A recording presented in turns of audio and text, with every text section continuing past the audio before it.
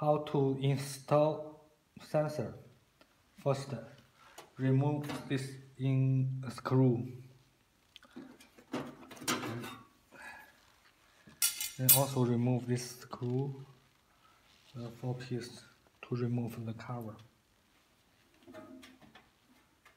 Also be careful, here there is one cable connecting the screen.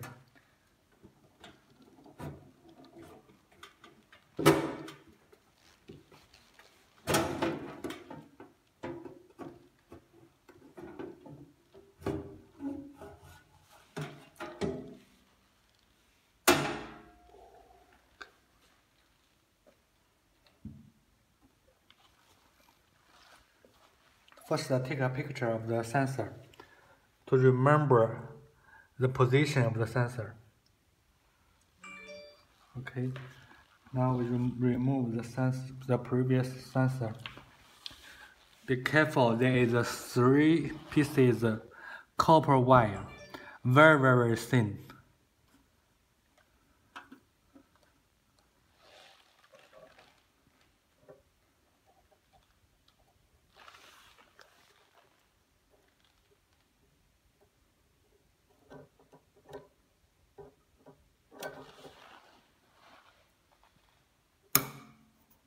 The position is very important.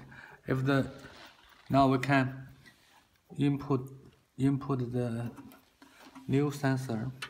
The position is very important. If the position not right, maybe the temperature on the screen will be wrong. After we install the sensor, then we will check the information on the screen to make sure the sensor installed is right.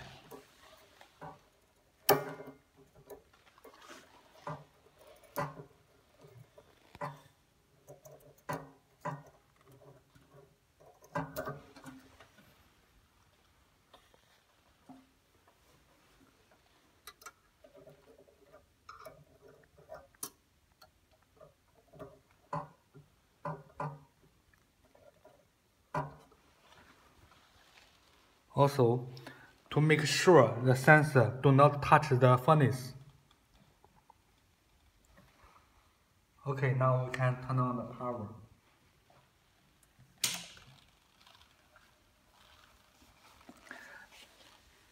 Totally, there is 4 parameters to check to make sure the sensor is right. First, the DSC must be between -1.5 and +1.5.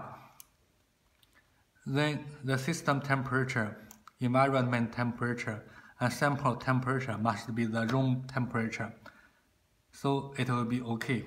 Also, here there is 2 lights will be flash. Maybe we should wait a little minutes.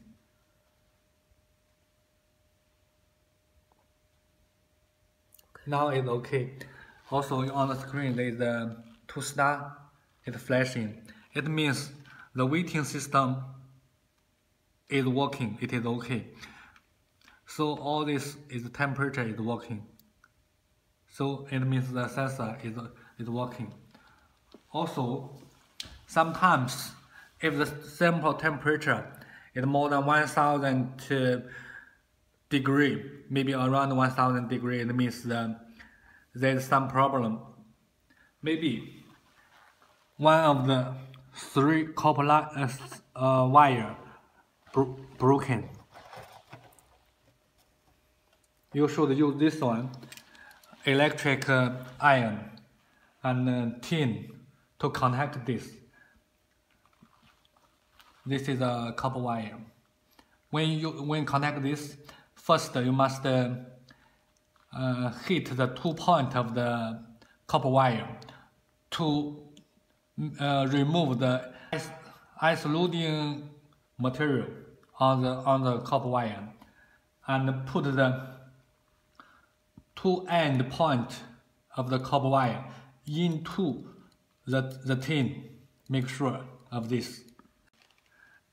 If the DSC is not between -1.5 and +1.5, maybe the position of the sensor is wrong. you should remove the sensor to put it again. There is a 3 angle about the sensor. Maybe you can remove, you can change the position, then put it again to check, to make sure the DSC is between minus 1.5 and plus 1.5. Okay.